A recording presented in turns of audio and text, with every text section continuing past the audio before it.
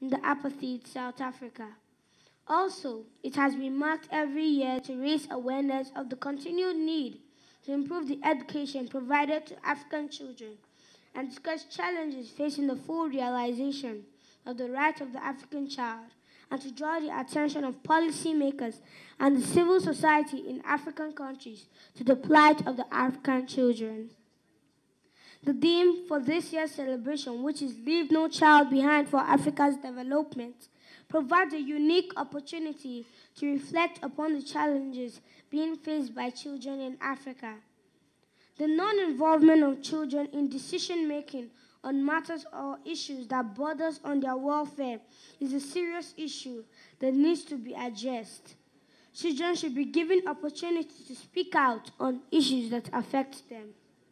Furthermore, it is important to state here that this year's DAC theme, built on the momentum created by the DAC 2017 theme, the 2030 Agenda for Sustainable Development for Children in Africa, accelerating protection, empowerment, and equal opportunity.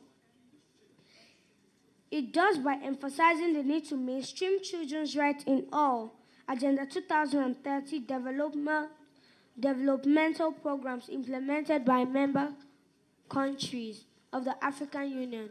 While the 2017 DAC theme focused on locating Africa's children generally within 2030 agenda, the 2018 theme highlights the need to ensure that no child is left behind for Africa's development by specifically targeting those who are not benefiting from Africa's growth and development.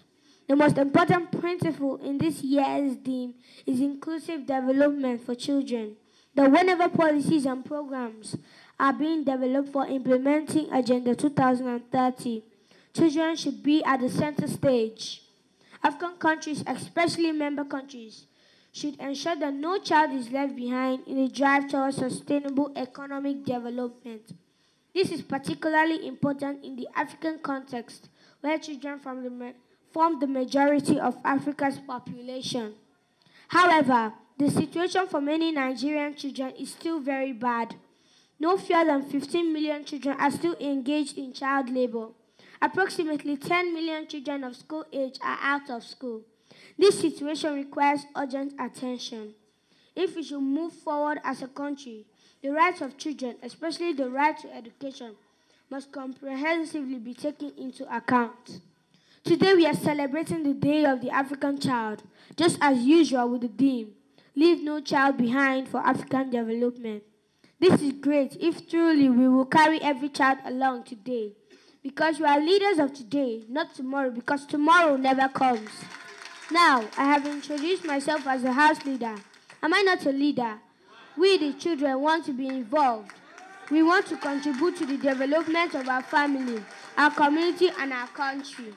Finally, on behalf of the National Children Parliament and the FCT Children Parliament, I wish to call on government at all levels in Nigeria and Africa to give priority attention to children and ensure that no child is left behind for Africa's development as they are leaders of today. Long live Nigeria, long live Africa. Thank you.